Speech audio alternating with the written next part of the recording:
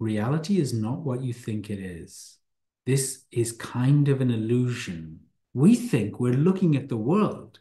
That's a huge, colossal, crazy era of naive realism. This representation, this world, this phenomenal self, and the world is all arising within our awareness. So we never actually see the sensory data.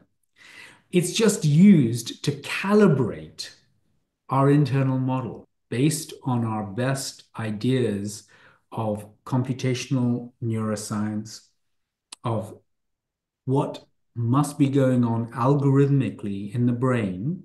Shockingly, it ends up with this core nugget of truth, which is literally the awakened state of contemplative traditions.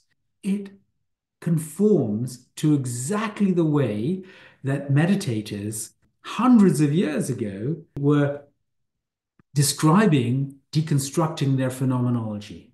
We don't wake up out of the dream, we wake up within the dream. We wake up within the phenomenal generative world model.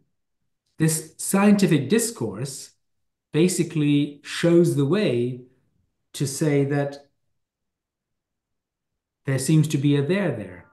Okay, so maybe there's something to this. Maybe I should start to meditate.